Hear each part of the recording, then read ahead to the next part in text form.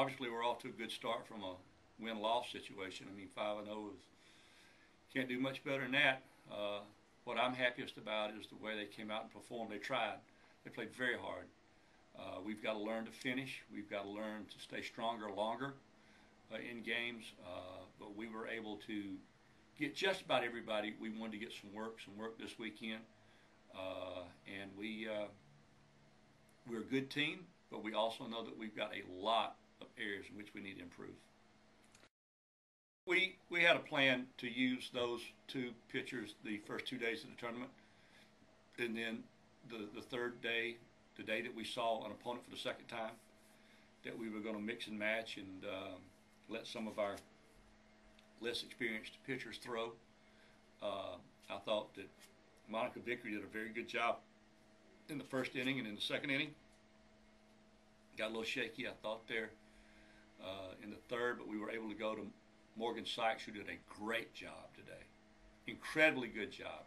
Our plan was to get through the first 4 innings and then go to Amanda to finish, because Abby had pitched against him yesterday, and we decided we'd use it Amanda today. Probably used Amanda more than I wanted to this weekend.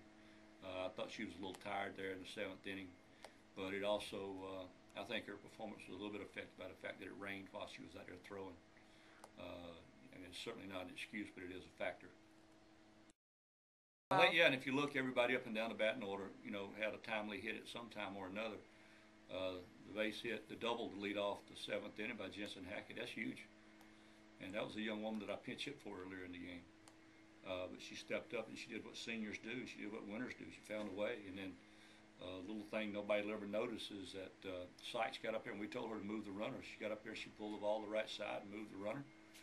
And it put us in a position where they had to kind of pitch around some people and do some things, and we got Angie up there, and she got the dunk. So, you know that. But the hitting up and down the lineup, we're taking some good swings. We've got to be a little bit smarter. I'd like to see our pitch selection get a little bit better. I think a lot of it has to do with eagerness. But all in all, I can't do anything but praise the players and the coaches and everybody involved. It was a good weekend.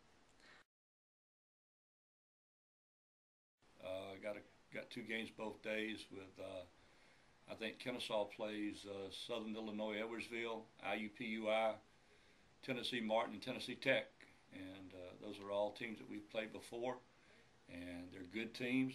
It is, I think, a little bit of a step up in terms of the depth of the field that we play over there, maybe. Maybe too early to say that, but if you just go on historical data, we'll have to see. But we've got a lot to work on this week, and we're going to continue to work, and we'll go there and do our best next weekend.